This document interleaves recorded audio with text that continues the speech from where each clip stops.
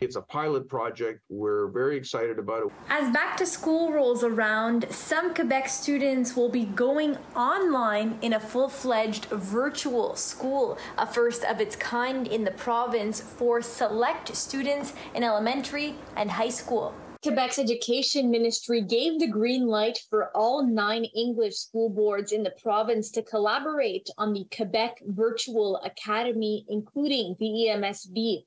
We learned a lot during COVID, and during COVID, it was very necessary to have this type of virtual school. Last year, there was another one that was put together. It was done by Learn Quebec, and we collaborated with them, but it was very small in numbers. This one is quite extensive.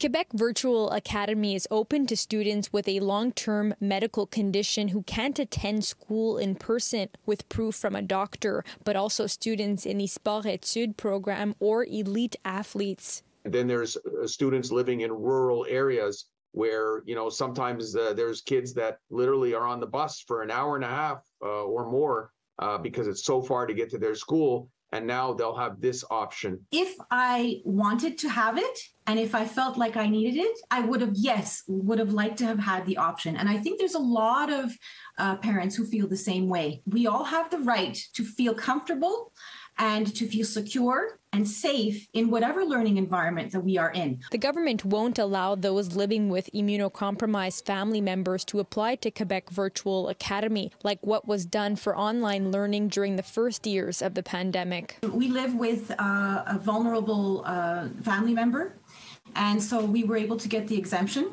And we were very thankful for it because there was a lot, especially in the first year. Like 2 years ago, the world was totally different. And it was very stressful. We were very worried. But now the government deems this back to school is the safest one yet, with COVID vaccinations open to all ages. Edith's children, 11-year-old Ava Maria and 13-year-old Joe, will now go from online learning back to the classroom. We're excited and we feel pretty safe to go back because we all got our vaccines. Yeah, and we're all good. We're all safe. We feel confident. For those hoping to join the Quebec Virtual Academy, the EMSB is now taking applications with classes set to begin end of September.